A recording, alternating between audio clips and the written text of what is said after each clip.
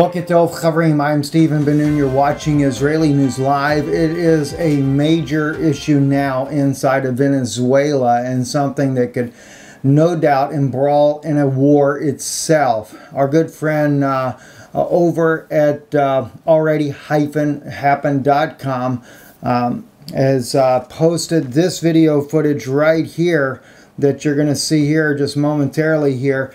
This is Venezuelan military tanks, howitzers that are moving towards the border with Colombia. And it looks like Nicholas Mudaro, the president of Venezuela, is not going to be taking any chances whatsoever, especially after pretty much all of NATO is starting to back the United States' move to topple him out of power and put in their own puppet government inside the country. And in fact, we're already seeing that Juan Guaido is already declaring that he is the new president of Venezuela without even any type of referendum. There's no vote that has happened in Venezuela. And in fact, it's been years that Venezuela has been on the topple list to be toppled as a nation.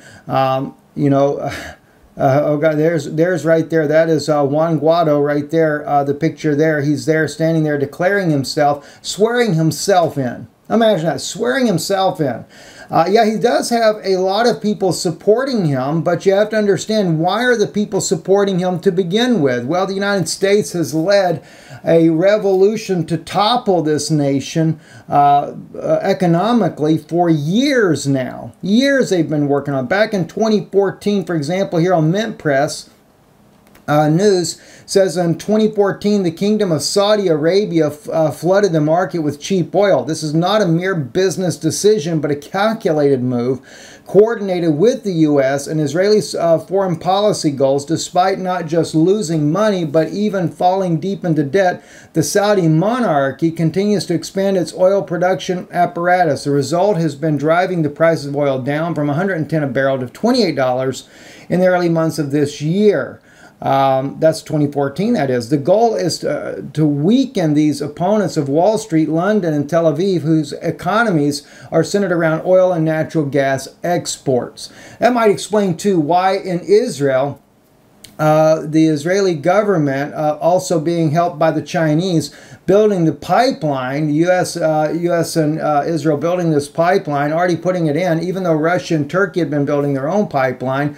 The whole war for the Middle East, the Silk Road, the toppling of Iraq, Iran, Syria, Iran not as of yet, but it will be toppled as well, all over getting the oil and controlling the global markets. So this is what's happened to Venezuela.